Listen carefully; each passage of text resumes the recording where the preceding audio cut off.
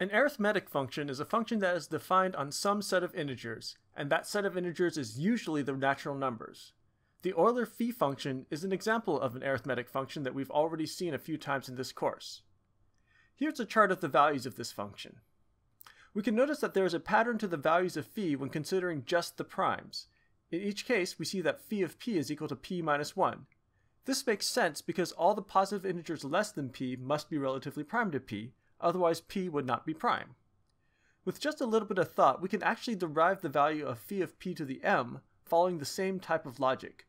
Consider writing out the numbers from 1 to p to the m in a grid as shown here. First, notice that this is a grid of values that has p columns and p to the m minus 1 rows.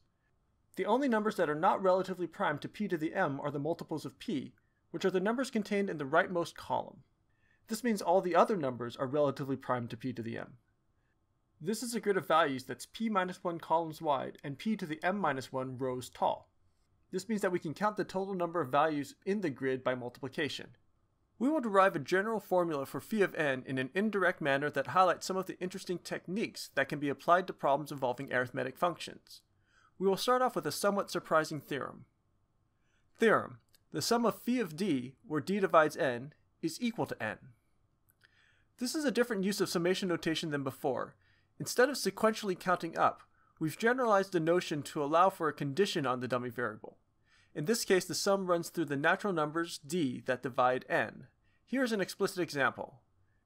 And if we actually calculate the phi function for each of these values and add the result, we happen to get 12, just as the theorem says. We will use a combinatorial argument to prove this in general. Let S sub n denote the set of natural numbers from 1 to n. For each element k of S sub n, we're going to write down the GCD of k and n. Here's what it looks like for n equals 12. We will group each of these elements together based on these values, and let T sub d of n be the set of elements whose greatest common divisor with n is d. In general, we're just taking the elements of S sub n and putting them into groups. Therefore, this equation must be true. We will now determine the size of the set T sub d of n. First, notice that all the elements must be a multiple of d because of the GCD property. This means that we only need to consider this list of values. Let's focus on some specific element AD. If the GCD of AD and n is equal to d, then by dividing out the common factor of d from everywhere, we get the GCD of a and n over d is equal to 1.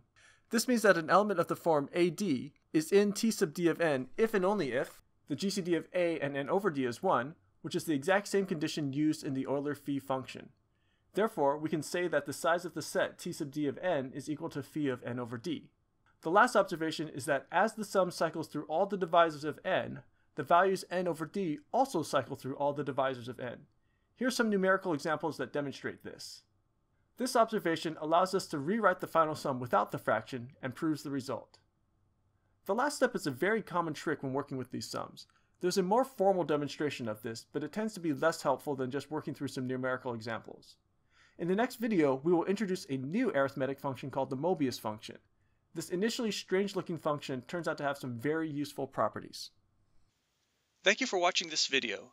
I'm currently dabbling with the idea of creating more videos like these for my classes, and I welcome constructive comments that might help me make better videos in the future.